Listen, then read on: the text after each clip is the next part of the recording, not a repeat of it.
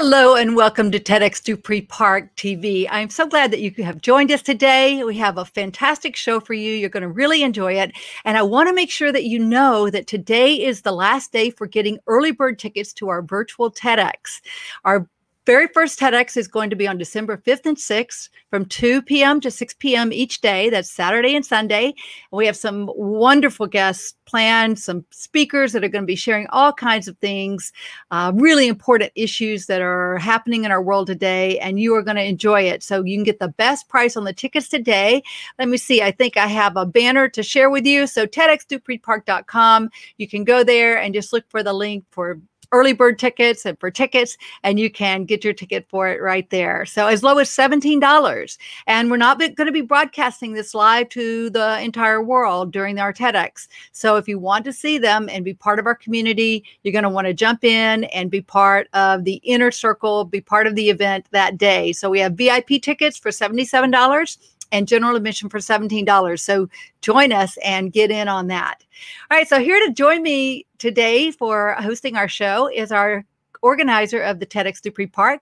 That's Steve Monahan. Steve, jump on in here today. How are things in your life? Oh, it's going good. It's 73 here in Atlanta. Blue sky, sunny. It's really gorgeous. What a gorgeous time of year. All the beautiful fall colors. Yeah. I'm looking at the trees now, and they're yellow, red, orange, right out my front window. So it's just a gorgeous time of year. Okay, wonderful. Well, did you have a little story to share with us today? A little something to inspire us? Yeah, I get probably about 100 a day, different websites and blogs and stories that I follow. And one is it's called a Ever Widening World, and they're all good stories. And this one was really nice. It was about animals, and it was about a man, a fisherman in the Northeast, and a seagull. And the seagull used to come to his boat, and for 15 years, the seagull continued every day out in his fishing boat in the middle of the ocean, would come visit him. And then one time, he just didn't show up for a few days. And the man was really upset. He was talking to his wife and how upset. And then sure enough, about 3 days later, the seagull came back, landed on the boat right in the front of the windshield. And but he had an injured wing. So the fisherman was able to capture him, brought him back home with him. They took him to a rehabilitation center, and he got the thing fixed, and he didn't want him going out again. So he wound up adopting a seagull. But the point of the story is, we and animals are really the same. We just love being with each other. We will go to great distances to be with each other. And, to me, it's just so inspiring. I look for those stories, and I find them all the time. They just understand us, and some of us understand them, some don't. But I just thought it was a beautiful story, and it had nothing to do with the election. So I just enjoyed it. I think many of us are looking for something that has nothing to do with the election right now. It's rather tense times in the United States, and I know that that's stressing a lot of people out. But you're so right. Animals. I talk a lot. I've been asked to speak on a lot of stages about the differences between sentient beings and so non-human animals as well as animals. What we're thinking about. So we're much more similar across all walks, including marine animals, including fish, than people think. So tremendous amount of sentience, intelligence, emotional capability. So that's one of the things I love about our cadre of TEDx speakers is a lot of them do speak about animal issues and how we can help the animals and the environment. And so very excited about that. Yep. How do you like the TED letters back there? Did you see them? Yes, it's gorgeous. I love that. Let me put you on solo again so you can tell us what you're doing there. Yeah, my son, I've got four kids, but he built the letters. You can't tell, but they're almost 3 foot tall and 8 foot wide. And so we put them up And then we had the wall painted just so they could pop out. And I like to say December, I'm bringing TEDx to my home, and you can bring it to your home too if you join our virtual event. You can bring 18, 20 speakers right into your house. So I think it's a cool thing. Anyway, so I did it. I'm ever the marketing guy, so I did it. You are, and I love the marketing that you've been doing with that. Bring TED to your home. Very clever, some very clever marketing that you've been doing. So I hope that people will get their tickets. And so you guys, hey, if you like the message of helping the animals, helping the environment, helping people with their human health, which we're going to be talking about some at our TEDx as well, just click the share button below to help us get the message out. We appreciate that. Let's go ahead and bring on our first guest today. Let me tell you a little bit about him. And so this is John Lawson, and he is the go-to authority when it comes to online selling success in the digital age. Not only is he the brains behind the best-selling digital marketing book on Amazon, Kick-Ass Social Commerce for Epreneurs, but he is also a multiple award-winning social commerce strategist, an uber successful digital entrepreneur, and a sought-after speaker who has traveled to 5 continents, touring more than 24 countries, and addressing tens of thousands of business leaders and entrepreneurs. He's a 3-time Amazon #1 best-selling author, entrepreneur, and international speaker. He's a founder of Colder Ice Media, an IBM Cognitive College adjunct professor, and he's celebrated as one of the top 100 SMB influencers. So, John, thanks so much for joining us today. Let's bring you on here and tell us a little bit about what's going on in your world. What has you excited today, John? What an impressive background. Wow, man. Whoever wrote that was... No, a marketing genius. Yeah, right. That was like, okay. Is she done yet? Oh, I did do that. No. Thanks so much, man. I'm really right now. I'm extremely passionate about small business, right? And not just small business, but home-based business. And the difference. There's a slight difference between, working from home and a home-based business. A home-based business is basically a business where the office is in the house and in the home. And since we've gone through this time of COVID, we're still in it, of course. It's become very, very apparent that a lot of people are able to start small businesses from their home and are able to really grow these things into something that a lot of people never thought you could do from an idea at the kitchen table. And so that's got me extremely excited now. And I guess that's just a passion thing for me in this time that we're living in today. Hey, I really love what you're doing. I've had, nonprofits, a lot of them we run from our home. We would have brick and mortar, but a lot is done from your home. Funny thing I wish that Facebook would catch up, because in social media, you may know this, I'll set up pages. I come up with, something new marketing. So I set up a page for it, and they always want your address. Well, when I first start out, I'm working from my home here. And I don't want to give my home address because, you don't want people showing up there. So they need to come up with maybe a better way to figure that one out. Dude, I got the answer for you. What is it? Yeah, a P.O. box. A P.O. box, right? But here's the deal. You get a P.O. box, but the P.O. box, you can use it as the suite number and use the actual physical address of the post office location.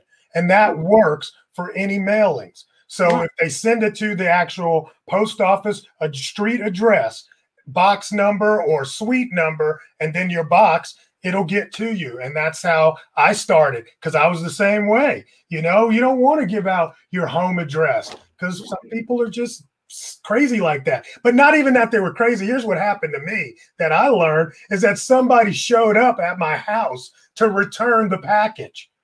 And I was like, dude, no, this is not the way we do that. And that's how I learned about that. So you can definitely buy, $20 a month, $30 a month for a P.O. box and use the physical street address of that post office. Like a FedEx box or something. Yep. Yeah. Cool. Well, that's a good tip for people that want to start their own. And we were talking earlier, and Mike was saying, how many new small businesses are starting up, really home businesses. Yes. And, you know, selling stuff on eBay. And you were on eBay at one time, right? I was on eBay at one time. A little bit of a presence there. I still have a little bit of a presence there, but you know, I started my business because I was going bankrupt and literally was filling out the bankruptcy paperwork. Was talking to a friend of mine. I still had a job. I was going bankrupt from some other, you know, idea that I was going to flip a house and sell it. It didn't work out, and it took all my money, you know. But I still had a day job. So one day I'm at the job and telling my friend, I'm like, dude, I think I'm going to have to go bankrupt because these secondary housing payments are killing me. And he's like, you know, you could sell stuff on eBay. And I didn't take him very seriously at the time. And I started listing just some used books from around my house. Fast forward that story to 4 years later, and I ended up leaving my corporate job. Of course, I never went bankrupt. I kept paying the mortgages because I had dual mortgages. And I just made so much money at the time that I was thinking, well, if I could spend more than my part-time, you know, working on my own business and all that full-time I'm doing on my current job, what could my own business do? So I ended up leaving my business, you know, in 2004, or not my business, my job in 2004, and never looked back. But there's a lot of opportunity right now. I don't think people understand that in times like these are when some of America's greatest corporations have ever, you know, that have ever been around were born. You know, I mean, even IBM was born during troubled economic times. IHOP, I'm looking over here, I got a list like Hyatt, FedEx, and just in our last recession, the Great Recession, we got Uber, Groupon, Instagram, Pinterest, Slack. You know, these are all things that, you know, are staples in our world today, but they were all created, you know. I wouldn't say all as a home-based idea, but all small businesses and all during troubled economic times. Everything starts somewhere. I love your story and I love your enthusiasm. I got to tell you, to me, adversity is the incubator for adaptability, for innovation. And it's remarkable how humans can adapt to the most dire situations. I can tell you what I really would like to know is how much of where you are today did you learn yourself? How much did you get help from others? Did you read books? Did you watch videos? Did you figure out some of this stuff on your own? Tell me a little bit more about that. So I'm going to tell you guys, you know, for a long time, I was very quiet and shy about my humble beginnings, but I'm not a high school graduate. I quit high school. Okay, I got thrown out of high school because I wasn't a good guy, you know, in terms of like when it came to sitting in class, I couldn't stand it. It would drive me crazy. Part of the reason was it was like, just give me the book. You know, I'll learn the book. You can test me. So I would test very well, but I didn't suffer sitting through class with other people that couldn't read the book. That was just me, the way I was kind of raised. So I'm very self-taught. The internet, when I first got, you know, wind of it back in, you know, I'm going to date myself, but I was there in the late 80s, early 90s, just going around and reading stuff on the web. And it was the World Wide Web at that time. And I've always been a very self-taught, self-educated type person. If you are right now driving to work, especially if you live where I live in the Atlanta area, it'll take you 45 minutes to an hour to go from where you live possibly to downtown where you work or something like that. That 1 hour on the way in and 1 hour on the way out, you can be listening to training and education that can take you to whole new heights and whole new levels. So I got a college education in my car, listening to training from a lot of some of those, you know, great guys like great entrepreneurs. And that's where I learned most of the stuff that I've gotten over the years, honestly. Shows like this, actually, you know. It's so inspiring, John. I'm so inspired with your story. And as we speak and telecast this live, I want to tell you a lot of pharmacist moms are watching you. We have a group built right now with about 35,000 of the moms on the group. And many times, one of the topic that comes up always is side hustles. What can you find as an extra source of income or another work from home job? Because this pharmacist moms who are raising their children sometimes are trying to balance the income stream. What kind of suggestions would you like to throw out to our lovely moms who are watching you today? Okay, I just pulled up a number. It's like, 58.2% of women are have home-based businesses. The business owners that are women have home-based businesses, right? So, and like you said, man, I work with a lot of women. I don't know why. I think, they just are interested sometimes more than guys on that side hustle. And here's what I tell a lot of people is that the easiest, and yeah, I think the easiest thing to start is whatever it is you're good at. You have to start taking account of what people come to you for. Everybody has that. If you just sit down and think, people always come and asking me how I make these cookies, or people are always coming and asking me how to balance this, the household budgets, things like that. You can teach people how to do what you do well. And I don't care what it is, honestly, somebody else wants to be taught that thing. So there's a pathway for you to actually make money doing what you already do, what people already look to you for, and then selling that education. It's about teaching what you know and getting people excited about that, getting people educated about that. And there's so much in our world today, like this is a podcast with a video. That's what this is. Or you could have just a podcast, or you could have training videos on YouTube. You can have a Facebook group. There's so many ways to get in front of people now that are interested in whatever it is that you are an expert at, that you can actually put that into a side hustle and make some money. Well, that is so true. I've recently come across a woman who teaches people how to create candied apples, and she's built a tremendously profitable, successful business doing that, even though you can do a YouTube search or a Google search and find all kinds of videos on making candied apples. Well, she's created a whole community and people who are watching her and learning from her and paying her money to learn how to make candied apples. So to your point, you can do about anything, right? Yeah, you absolutely can. I know people doing, sewing and knitting, making 6 figures doing that. I got a guy that I work with right now, and all he does is teach people how to go to thrift stores and make money with that and put them on, Facebook and eBay, whatever they find. You can do so much.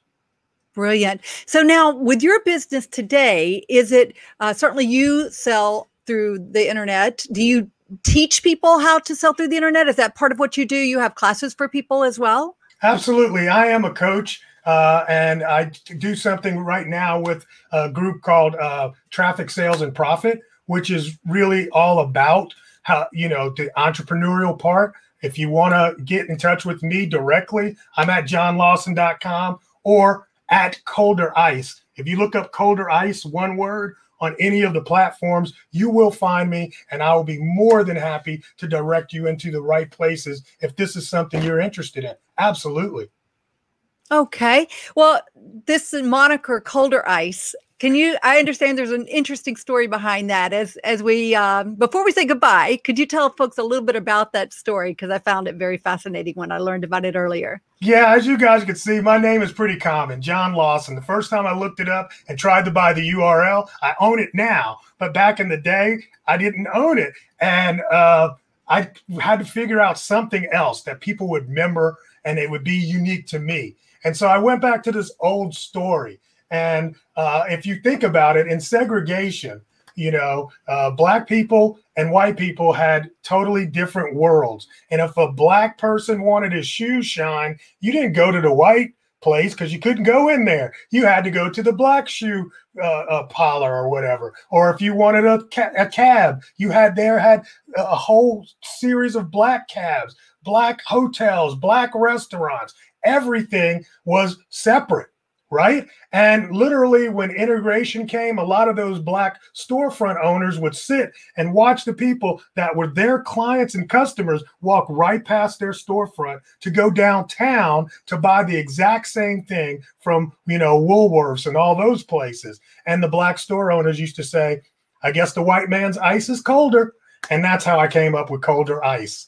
And when I was starting to do my teaching and training, I was like, hey, my ice is colder, but there's really no such thing as colder ice, right?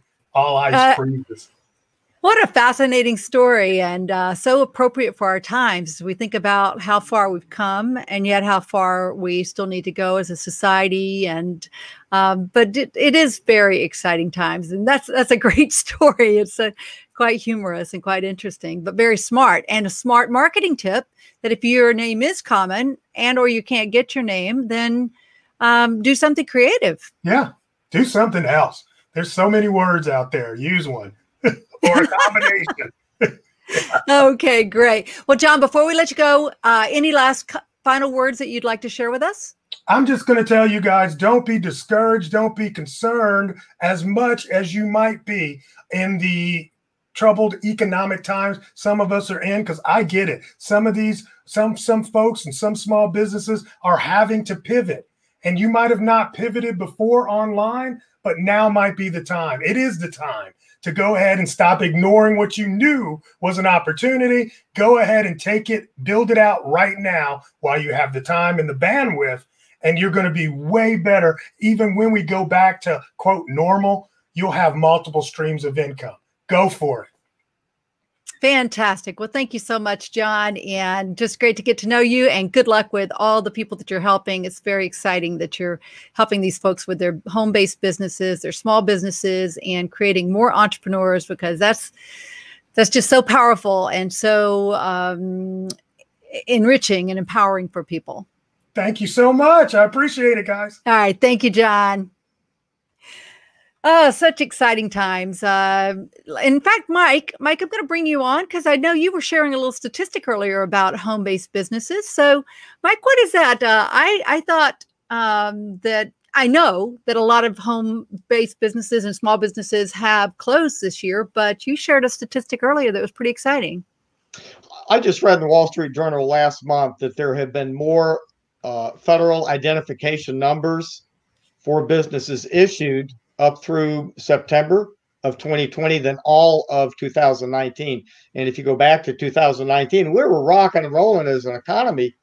But I go back to the same thing that John was talking about, disruption, crises, whatever they are. It's a petri dish for figuring out something new, a way to adapt. And if there's one thing I love about human beings, we figure things out. There is always a way to make money and to make life better. And we continue to strive forward on that. So I thought it was kind of an interesting statistic and wanted to share it.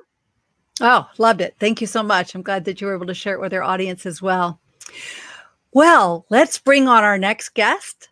She's a fascinating woman. Her name is Suzanne Soliman, and she's in the pharma field. So she earned her pharma doctorate from University of Illinois at Chicago College of Pharmacy in 2004. And she completed a residency in primary care with an emphasis on education at Midwestern University Chicago, the College of Pharmacy there. And she had a teaching fellowship at UIC College of Medicine. She's the Chief Academic Officer for the Accreditation Council for Medical Affairs at UIC-COP. She has over 100 publications and presents nationally on pharmacy, parenting, and women issues. She's been featured in news outlets, including the New York Times, ABC, Daily Voice, New York Magazine, Crane Chicago Business, Time Out Chicago, and more. Her areas of interest are parenting, women's health, assessment, and professional development. She loves spending time with her husband and children, cooking, baking, and eating. And she recently started working out and ran her first 5K. Woohoo! For years, she struggled between work-life balance and ultimately finding that balance is something she works on every day. So she tries to live by one of her favorite quotes by Rumi: live life as if everything is rigged in your favor. That's certainly a philosophy that I love as well. So welcome to the program, Suzanne. How are you today? Hi, Gina. Thank you so much. I'm great. Thank you for having me. Goodness, you are so accomplished, over 100 publications. So you do a lot in the pharmacy world. You do a lot with your family, and you're the leader of this women's group on Facebook of the pharmacology area. So tell us a little bit about what has you excited these days. Oh, thank you.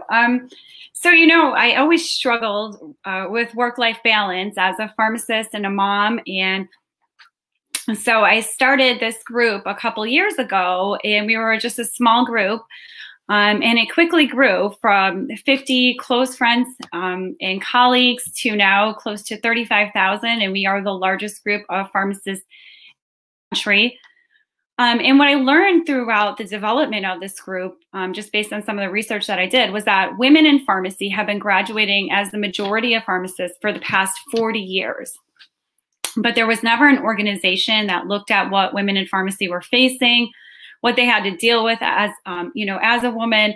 For example, being pregnant and having to stand all day in a pharmacy, and, you know, at 38, 39 weeks, as you could imagine, the difficulties with that, or having to bend down, and or not having a place to sit or a place to pump if you were nursing. So some of the things that I've learned with the group is some of the struggles that healthcare workers who, you know, for many years didn't have options available. So one of the things that we're working on is to help improve the quality of work for women in the workplace, in healthcare specifically. So, you know, pharmacies were originally structured. You think of a male pharmacist who doesn't have to be pregnant and standing or bending down or reaching the top shelf when they have a big belly, and just a lot of the struggles that women face that could be different than what men in pharmacy typically face. So we're very excited to work on that. Right now, I'm also working a lot on just different areas in clinical trials and research, and the disparities between men and women. And women are much more likely to go to the doctor to take care of themselves, while men often aren't. They usually go in for pain or areas of that. So I'm doing a little research in that area as well. So very exciting to be here. Well, congratulations to you. I mean, you've built quite a following, and you really are helping women in it. I have a strong bias towards helping women. I like to joke, I was raised with three mothers. My mother was 40 when she had me. So I had a 15-year-old older sister and an 18-year-old older sister. So maybe that, you know, just gave me the empathy for it and understanding. But yeah, definitely. They have unique challenges versus male. Let me ask you, I was with one of our speakers yesterday, a veterinarian, and we were talking about small business and consolidation a little earlier. And he was mentioning to me that 68% of the small vet offices have been gobbled up by one big company. Mars, you wouldn't think of it's a candy bar company, but they're a conglomerate. And the impact that makes and the pressure that puts on those vets when they get absorbed into a corporation like that. Are you seeing that happening in the pharmacy business also? Yes, that's been happening for many, many years, actually. So some of the larger chains have been gobbling up the independent pharmacies. So the small mom and pops that many have been familiar with are being purchased, or, you know, by larger chains or drugstores. And one of the areas actually that I work on is promoting independent pharmacy, especially in women. So 95% of pharmacies are owned by males, and pharmacists who are female tend to either go into hospital or they're working for chains. So one thing that I've partnered with some major companies to promote women who are owning their own independent pharmacies. I actually did own my own pharmacy as well. And so there is a push, though. As soon as I opened my pharmacy, I was getting letters from some of the big chains saying, interested in you know, a buyout or a sale, and you could come work for us. And so it's definitely difficult. I think the other thing that a lot of independent pharmacy owners face is reimbursement challenges. Some insurance companies do not pay the same amount that you would get paid as if you went to a chain. So the chain gets paid actually more money, and they charge these fees to the pharmacy. So not really to the patient, but different fees that the pharmacy has to pay, which makes it very, very difficult to kind of open up your own pharmacy. So a lot of pharmacists now are offering different services. You know, now with COVID, there's a lot more going on related to, you know, whether it's masks and different point of care testing, so that they are doing. But yeah, definitely, I think it's all over healthcare. I think even with a lot of my physician colleagues as well, that it's happening. You know, a lot of larger groups are purchasing these smaller groups, and it's more and more difficult to maintain on your own. Kudos to you for what you're doing. I will tell you, in another life, I was in the IT business. I spent a lot of time on your side of the counter at Eckerd's, Walmart, Costco pharmacies. And over a number of years, I got to see the increasing challenges, the increasing amount of time. Kind of lost my train of thought here, but basically asking for more with less. Mm-hmm. And you just alluded to that. I kind of want to piggyback on Steve's question. What do you see coming in the next 10 years? Do you see a resurgence of more independent pharmacies, or are the giant chains going to continue to gobble us up and increasingly try to, the term I like is effectiveness over efficiency, and I much prefer effectiveness. Where do you see things going in the next 5-10 years? I think that's a great question. So I think it's almost twofold. I think that there are a lot of robots and just, you know, technology has changed pharmacy as well. So I know that there are pharmacies all over the world right now that where a robot is actually filling and, you know, preparing all the medication, and the pharmacist is kind of doing more clinical work and is doing clinical work. So I think the point where I see pharmacy going is the pharmacist will be engaged in more clinical or non-traditional pharmacist work. And you know, in Canada, they recently had the pharmacy technicians have authority to do a little bit more doing here in the US, and that could potentially happen as well. I definitely think that will increase if they're able to maintain a business flow, which a lot of them are doing now by just charging cash and saying, you know what, forget the insurance. These meds cost $10, this costs this, and it's cheaper to go to the independent than to go anywhere else. And I think that can also help. Where pharmacists have their own autonomy and they're able to, you know, provide point of care testing and provide more, a deeper or a more impactful relationship with the patient. So I think that will also occur. I do not think it's going to be the same way it's been. I think that, you know, it's continually changing and it continues to evolve. And, you know, there's push for pharmacists to become providers and provider status. And a lot of states now, pharmacists are able to prescribe certain medications. So definitely more of the clinical aspect is coming to our profession.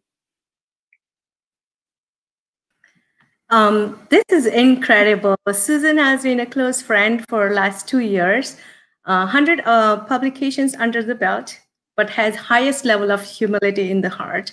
I've had such great honor to work with you on building the Pharmacist Moms Group. So they say the fire burning inside was so bright that the fire burning around didn't matter.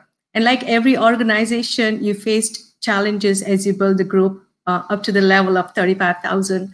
And just to mention it to our audience, we have highest level of engagement, very many positive happenings on the group where the pharmacist moms are supporting each other. So my question, I'm going to put in 2 questions for you together. What keeps you going? What is something that makes you not want to give up? And the second question, now that we have come so far, what is your long-term vision so that if somebody in the audience is a genie for us for tomorrow, they can support pharmacist moms and help you, give you a helping hand to be the torchbearer and take it to the ultimate goal that you envisioned. So I plugged in both my questions. Stage is all yours, Susan. Loving to hear from you.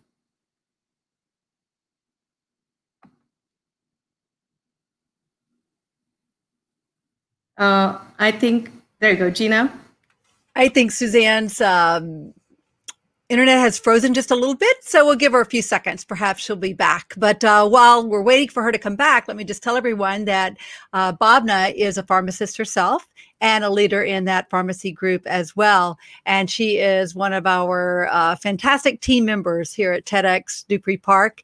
And Bhavna, just tell us a little bit about what you do and what it is that has you excited these days. So I'm going to piggyback on with Suzanne. I've been moderating the group for about 2 years. We have about 7 to 8 moderators that will moderate the group. And while Susan comes back on, I'm going to go ahead and share a couple of stories, what incredible things have happened on our group. Stories of support, stories of love. So there was a day, one morning I woke up and a pharmacist posted on the group, she just woke up to seeing her husband being dead next to her.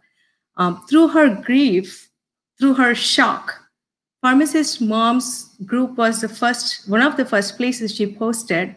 And as I monitored the post, in less than like 3 or 4 hours, there were pouring support systems, condolences and all kinds of stuff happening on group. And by the end of 2 or 3 hours, we had about 3,000 or 4,000 comments on that particular post. There was another incident that caught my attention on the group. It was one of the moms who was struggling through divorce. And so she put out a post on there, her mental health situation, having to take care of her children. And she just didn't know how things were going to turn out. So she was up on the group. And the best part that happened from the group was before she even packed her bags to move on to the next state and start her life and journey, another mom from another state jumped in. And by the time she packed and started living in the new state, she had a job. And so this is the kind of love we share, women empowering other women, supporting each other. And Suzanne is a winner of Civic Leadership Award, where we projected how she has given a home to 35,000 moms. This is the place they want to come back. They want to share their questions. They want to share their stories. And it is all the vision that came to birth with this group that was brought in by Suzanne. So I'm glad we have you back, Suzanne. Let's go back, roll in. Looking forward to hear about the long-term vision you have. And I really think a genie pops up for us today somewhere and supports Pharmacist Moms Group to the next highest level nationally. No, thank you. Sorry for getting cut out, but I think what motivates me is that many different things and their different aspects, whether it's spiritual aspects or my family or the loss of my father at a young age. I think that a lot of those have impacted me along the way and have kept me motivated. I think, though, another big part of it is that I love pharmacy. I am a pharmacist. I always wanted to be a pharmacist. I love the field. I love the profession. And I love being a healthcare provider and what we can do. I think the long-term vision I have for the group is not to just be, engaged, is to really help each and every individual within the group, to give back to our profession, to bring our profession, up a level so that everyone can feel that pharmacy, what pharmacists do to really help get the word out there.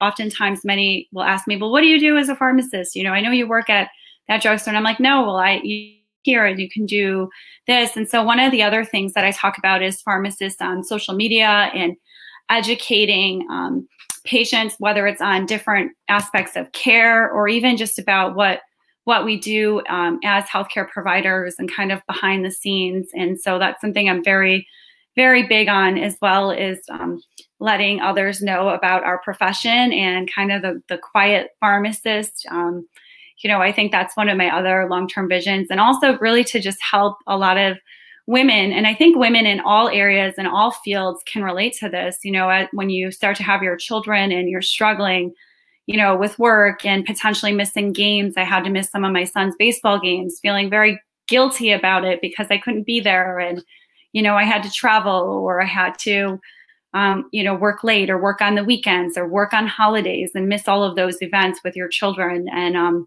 kind of just struggling with that. And I think that just having a voice and understanding that, you know, you will get through it. Your kids will be okay. You will be okay. And that, you know, there is probably no right answer. You know, there isn't. It's really just what's working for you at the time and what's best for you.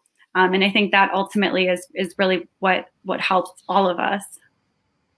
Well, I think it's so wonderful that you've essentially created a virtual clubhouse for these women to come together to share their concerns and their joys and their celebrations and their shocks and sorrows when things go wrong as well. So I'm sure it's provided tremendous support for folks.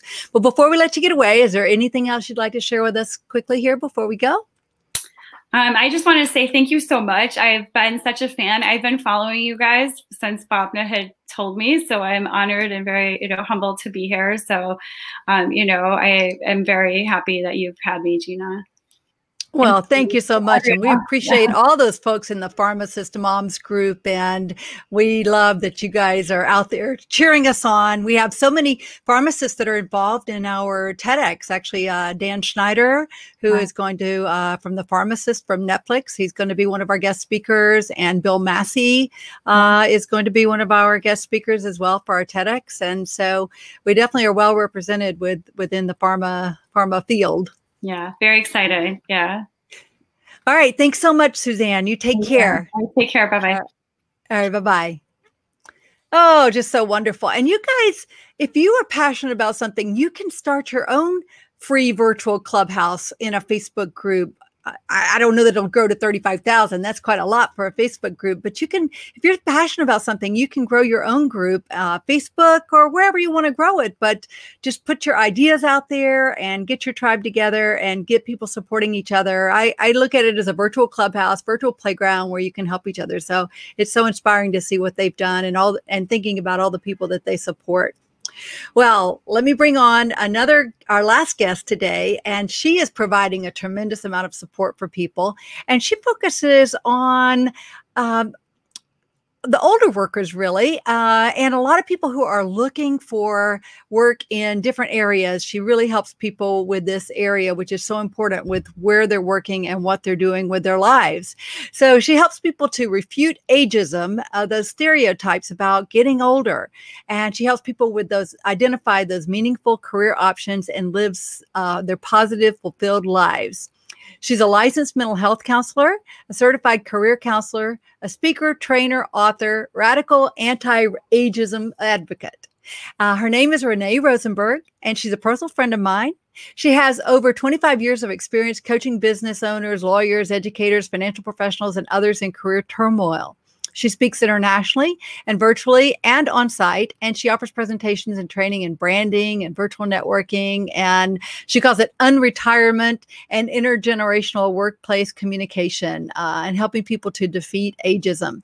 She's appeared on many media outlets, including ABC, Eyewitness News, MSNBC, Italian TV, Forbes.com, Fortune.com, and just all over. I could list out quite a few. She has a book. It's called Achieving the Good Life After 50.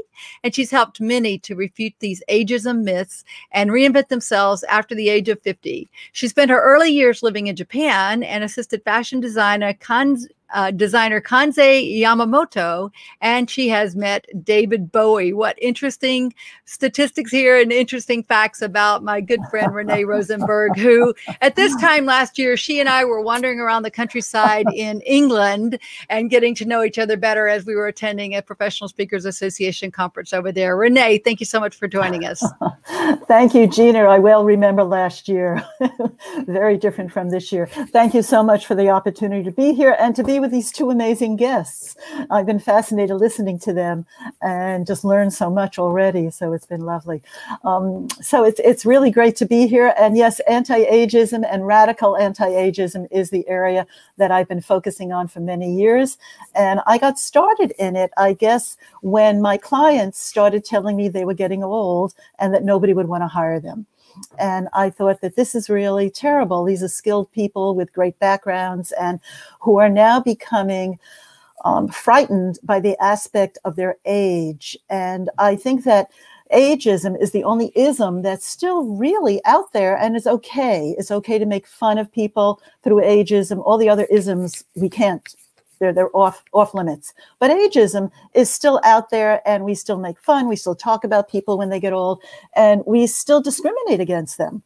And this has been an issue that I really feel we need to be looking at much closer in our culture, and particularly now with more of the remote workforce, that I'm beginning to think that maybe ageism isn't going to play such a big part, because people aren't going to see people as closely as they have. They're going to see you closely on Zoom and on social media when there are meetings, but day-to-day basis, they're not going to see, and they're not going to know that maybe you're an older worker. So I think maybe we're going to see some differences happening in the workforce, but the big issue still deals with internalized ageism. And this is the issue that I've been trying to work with and help people to overcome. Our culture has created this age, that we look at ourselves as a number, and really it's not about a number at all. It's really how we function. It's not the chronological age, but it's the functional age. And I see that you're there, Steve, to ask me a question. So I'm going to let you go ahead. I really like what you're doing. And I agree with just what you said. To me, it's always been an internal thing. It's nothing really that, things happen on the outside. It's how we react to them. That's what we have control over. I couldn't control that I got older, but how I reacted to them. And just fortunately, I've just always felt in control. And so that carried over. And, look at me. I mean, there's a lot of gray hair, right? I'm 76 years old. At 75, I started at TED. So there is no reason we can continue to do what we want. I mean, I retired at 53, senior corporate executive, and I started to feel it then. I had reached the top, made president of one group, but I really knew the end was there. And I left because I didn't want to deal next 10 years of it. So I left. I got a nice package and left, and just was on my own, been an entrepreneur. And it was the best thing I ever did because I was ahead of the curve. I never got into what was me. So I think that if you work with people, and I just love myself to be an example. I know when I'll do a Zoom call and they see this face and they're like, whoa, I would be 40 or something like this, starting a TED thing. So, nothing can hold us back but ourselves. Absolutely. So, absolutely. How do you get that through to people? How do you get them to understand how important that is? Yeah, it's quite a challenge. And first, I want to ask you if I can put you in my next book. I think you're a great example and a great example for people who are aging. And I'm not very close behind you, actually, either. So, it's an area that I feel very strongly about. Well, it's our culture really that has done this to us. It's society that puts a label on us by a number. They number us. When boys are 13 in the Jewish religion, we tell them they're a man. When girls are 16, we make them have a party to celebrate that they're 16. And actually, for myself, quite honestly, I didn't want a party because I was telling everybody that I was 17. So I didn't even want to admit that I was 16. I wanted to be older at that time. But then when we get older, we have limits on everything based on age. We're put into boxes and we're labeled. And I think people need to kind of get out of that idea that the number is really what defines us, that the number has nothing to do with how we act and how we become and what we do in our lives. And to quote a George Burns quote, 'cause I loved him. He really was an example of how people can live full, rich lives into a very rich old age. He said that when he was in his 60s, and I don't know if I'm quite going to get this right, but it was something, if he was in his 60s, that people thought he was an adventurer. When he was in his in his 40s, people thought he was an adventurer. When he was in his 60s, people thought he was eccentric. And when he was in his 80s, they thought he was senile. So I think that this is the joke that people tell, that people begin to think that when you're a certain number, that you seem to lose status in our culture and in our society. So I work with people to try to get them to understand that it has nothing to do with a number. And I tell them about my age. And I tell them that I've been in this business for over 40 years. So I know Gina mentioned 25, but actually I've been in this business for over 40 years. I took a break when I was very young, and then I came back in. And people then, I know that you're probably looking at me and saying, you probably started when you were in your 20s. Well, the truth is no, I started when I was in my 30s. So you can start doing the calculation now and putting the numbers together. And I'm still out there. And I use myself as a mentor for people and an example of how we really can still be active and busy into our life, no matter what our age. And I think it's also the language that we use. And I've been thinking a lot about retirement. And the book that I wrote is an anti-retirement book. It's called Achieving the Good Life After 50. And I think now my next book is going to be 60 and 70 and 80, because we're way beyond, we're moving up. And they say we're going to live 20 more years, most of us. So we need to be active, and we need to do things that we love. And so I think that this is very, very important for us to really have that into our life. That's great stuff, Renee. And I really appreciate it. I heard a story some years ago that resonated with me, that Colonel Sanders was 65 before he ever fried his first chicken. That's right. I don't know if it's true or not, but it sounds true. It's what they told us. Mm-hmm. What I have learned in life, and as I try to live my life and do my own coaching, my own business, it's mindset and purpose. Now, listening to you talk, I'm guessing that there might be a story or two that somewhat triggered this vocation for you some time ago. And I'd love to hear if there's a story, something that really resonates, that really puts you on this path of trying to help people maintain and be the best that they can be, no matter what their age is, and what you see coming in the next 20 years. Yeah, well, first I want to say that you're absolutely right. It's about purpose and it's about mindset. But changing a mindset is extremely difficult. And knowing a purpose is not that easy either. There's a lot of people that say, just think about it and it'll come and you'll figure out what it is. I don't believe that. In working with the people that I've worked with over these 40 years, and actually thousands of people, which is always shocking to me because I used to run groups for all these years with 15 to 20 people in each group, that people need to do assessment. They need to find out what's important to themselves and what they really want to do next. And they need to look at changing the language that they use, that people talk about, well, I'm going to retire and I'm going to retire from. And I think the language needs to be, I'm going to retire to. What am I going to do next? What's next in my life?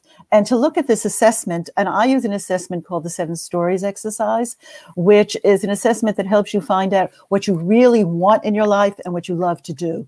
And I have found, I have numerous stories with people who have changed their life and changed their careers. I have a friend, Dara Lee, who was a teacher and then decided she didn't want to be a teacher. It just didn't fit. So she became a clutter expert. She opened up her own business and started seeing clients and running groups for clutter, to declutter. And in her 70s, she decided she had enough of that. And she then decided that she was going to become an artist. So she's now making collages, taking painting classes, and has had some of her own shows in galleries. She's become recognized as an artist. And now she's 85 and thinking, what's next?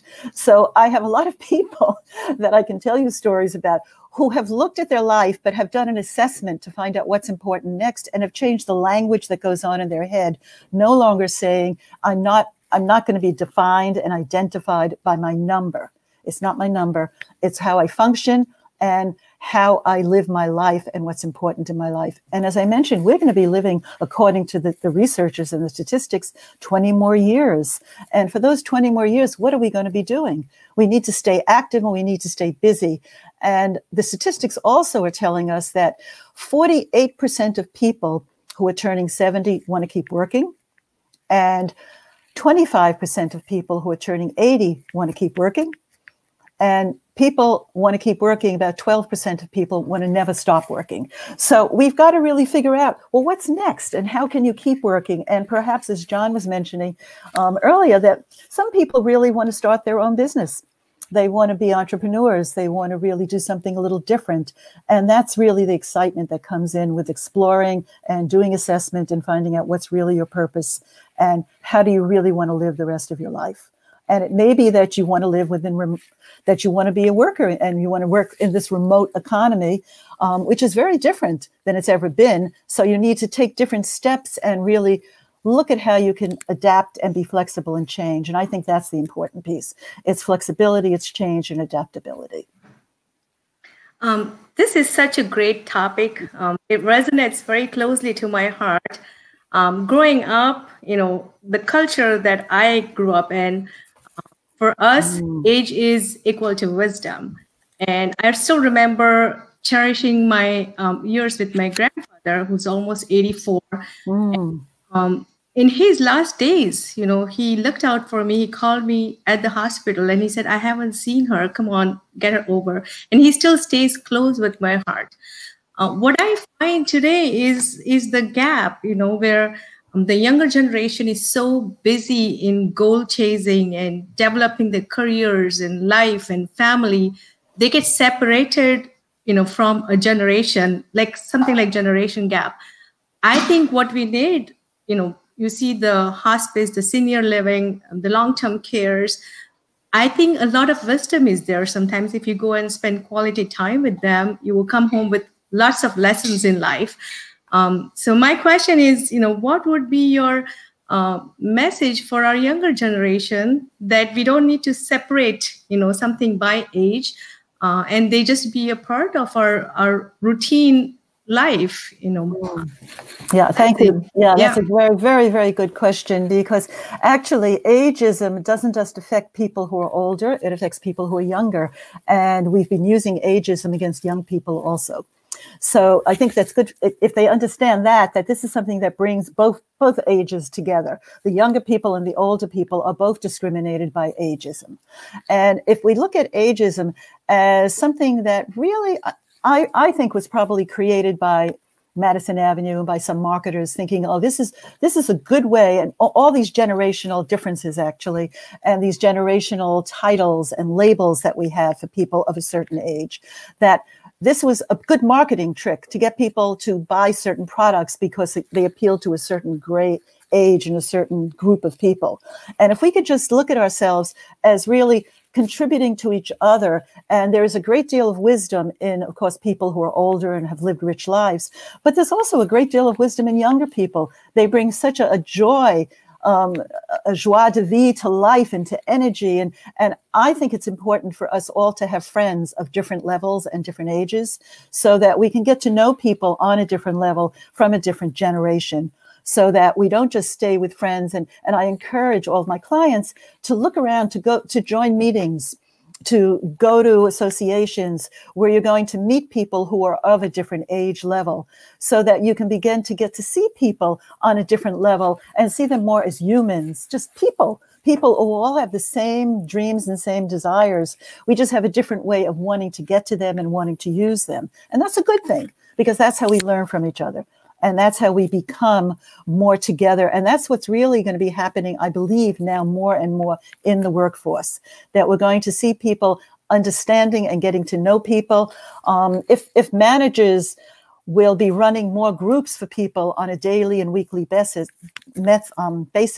that more people will get to understand, know each other, know what people can contribute, and know what the benefits are of the different age groups, because we all have something to contribute. And if we still go along with this society of putting people in boxes and labeling, then we have to stop that. We have to stop, and we have to get really, and that's why I believe in radical anti-ageism, because we really have to say, stop this. I'm not going to buy this. It's not about my age. It's about how I function. And right now, actually, they were doing studies at Yale on looking at people, not how they not their chronological age, but their biological age. So they're looking at people by blood testing and doing other types of tests with them to see if they have a different biological age from their chronological age, and they're calling that the age of the person. So I think there's a lot of things that are going on that are happening that are very different from they were in the past when this whole thing first started. I think that ageism hopefully will go out the window with all the other ageisms very soon. Oh, that's fantastic. Well, yeah, I'm turning 60 at the end of this month. And so I definitely am living by the 60 is the new 30 methodology and mentality. So that's what I think about. And I discovered the secret to de-aging when I went to a whole food plant-based diet, that just gave me such new energy and life, and definitely, basically reverse the clock. It's like better than Botox. Yeah. Right? Absolutely. Well, Renee, I know that you have a webinar coming up that will help a lot of people. And is it open to the public? Could you tell us just a little bit about that before we let you go? Yes, certainly. It's called Older Workers Rock, and it's one of the presentations that I give periodically to the New York City library system, because I believe in giving back to the library system. They do so much for the people, and there are so many people that need it. So it'll be a presentation on job search skills and how to get along in the workforce and how to build and grow your career remotely. So it'll talk a lot about virtual interviewing, virtual resumes, one sheets, all about that. And it's actually for people of any age, but I like to call it Older Workers Rock. So unfortunately, I have clients who are in their 40s who tell me they're old. So it's a real issue. But Gina, I'm sorry, I have to say one thing to you. Just really, that this is one of my pet peeves is to not really say that 60 is the new 30, to really say you are the most beautiful 60, and just accept 60 as a beautiful age and as a beautiful person, because this is what 60 looks like. It's beautiful, active, vibrant. Because when you say you're the new 30, what is the 30-year-old thinking? Thinking, oh my gosh, what do I have now ahead of me? You are beautiful for 60, and I'm in my 70s, and I say this is what 70 looks like, and this is it. And this is what you have to aspire to, and so be proud. We need to be proud of our number. I mean, we really do. And I've heard so many people say that, Gina, that this is the new, and then have a younger number. It's the new, and maybe just to clarify it, it's the new functional number. It's how I function. Might be so much better. To identify the beauty of being 60 is beautiful. Well, that's certainly an interesting perspective, and I find it helpful to me to think about that I'm getting younger and that I'm back as if I were 30. So yeah. I understand what you're saying. And yes, actually, and if I weren't proud of it, I wouldn't be telling the world right now that I'm 60. So since I've met you, I think you've gotten younger. Well, I have, and we've known each other about 10 years. And in that during that period, I've gone through this real metamorphosis, which is plant-based living. Guys, that's the secret. That's the key. That's all. It's really not that complicated. I mean, there's a few other things too, but the big key for me for getting my weight under control and getting my energy back and just living a healthier life. And now I don't have fear of getting all these chronic debilitating conditions that I was fearful of before, because I know that I've reduced my chances of having Parkinson's and heart disease and cancer and diabetes and all these things because I eat a whole food plant-based diet. So that's my plug for that. And we have a lot of speakers on our TEDx stage that will be talking about that. So if you are into that, guys, go get your tickets today. The early bird tickets expire today. An amazing example of how what you eat can really change your life. Yes, it's like Hippocrates said, let medicine be thy food, or let food be thy medicine. Yes, exactly. Okay, well, Renee, thank you so much for joining us today and sharing your wisdom with us. And you guys look up Renee. You can get to her webinar with the bit.ly/older workers, and certainly find her at Positivity Pro. And that's Renee Rosenberg. Thank you so much, Renee. Thank you, Gina. It's been my pleasure to be here. Spread the word. Okay. All right. Well, we've covered a lot of ground today and talked about a lot of things. Let me just bring my co-host back on to say a quick goodbye. We have Steve and we have Mike and we have Bhavna. We had a full house today and we had a lot of fun. And oh my goodness, just anything you guys would like to share, quick takeaways from today? Steve? Yeah, one thing popped out, and I think Renee said it, you need a purpose in life. And I found this out a long time ago by studying the Eastern religions. And this is going to sound crazy, but we all have the same purpose. We all have the same purpose. We don't have to look for it. That purpose is serving one another. It sounds simple, serving one another. We're all serving somebody. So the fact that when you get older, that you don't, where you say you can't work. Well, if your purpose is serving one another, you can always serve. It's what the choice we have is how do we do it? Now, there's our choice based on our skills, our background, the things we can do easy or can't do. We like math or we like writing or drawing. So we all have that same purpose. So no wonder people don't want to retire, she said, because that would say, I don't want to serve anybody anymore. And that's what's in us, to serve one another. So people can never retire. They should never even think of retiring. It's just, what do you want to do at that stage? At my stage, it's a TED. When I was 60, it was something else. So I would just I just want to reiterate and throw that in. Don't ever think of retiring. Just think about how you want to change, who you want to serve. Oh, I love that. What a great perspective. And that makes so much sense. Mike, do you have a follow-up thought on that? Each and every one of these shows, we have such fascinating people with varied backgrounds. They all have some kind of fire in their belly. They are seeding greatness. They're promoting good stuff. They are exemplified, to me, the best of the human race. Oh, I look forward to each and every one of these shows, as all of us should be looking forward to our TEDxDupreePark coming up next month. We're going to have another series of 18, 19 terrific speakers that are going to share some great ideas. Yes, and they're putting those together right now. We've seen some previews of the recordings that will be shared. We'll have a live component as well as recorded components to provide the best quality and the best audience participation as well. So it's going to be fantastic. But thanks so much for sharing that, Mike. Bhavna, you've brought so many wonderful guests into our world and invited so many of our speakers, people who are going to be on our stage right now. Any final comments from you? My only thing is just look forward to the new episode that you and I are working on. I know I brought a lot of pharmacy team in here, and we've been very lucky to have some of the top names from the pharmacy field join us. So I'm looking forward to the upcoming date and the plans we have to boost our pharmacy speakers in addition to everybody else. And again, TEDx team rock. Thank you. Yes, very good. Well, thank you so much. Well, folks watching, we have one more week of season 1 of TEDxDupreeParkTV, and that will be next Friday on November 13th.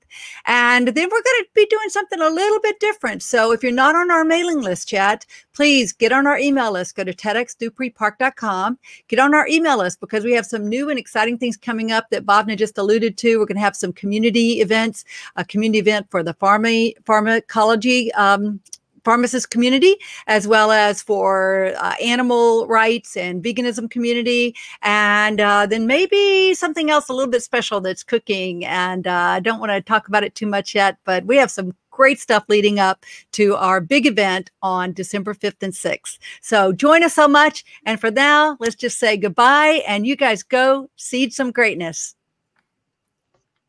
Bye. Take care.